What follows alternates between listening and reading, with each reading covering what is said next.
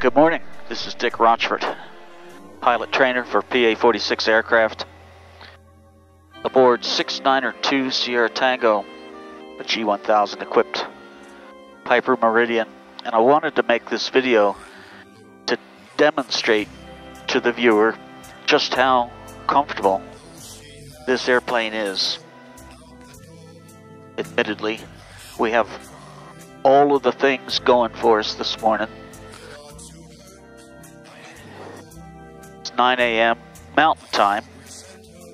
We just departed Santa Fe, New Mexico,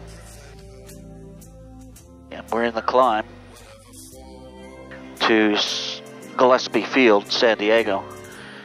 And it's one of those days where everybody wishes they were pilots. It's just absolutely smooth, calm, and delightful. They've had some snow in the area. The skiers are happy. Cold, brilliant day. It's absolutely beautiful. And let's discuss a little bit about setting up for the climb. That's what we're doing now.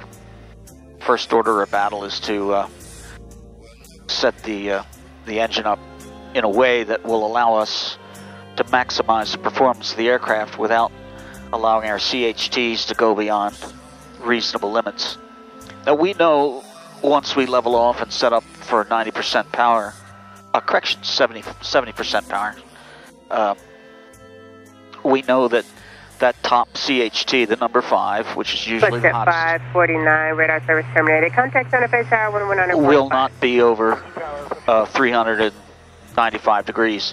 Typically, I see it at 380. 2 Sierra Tango. Contact Albuquerque Center 124.32.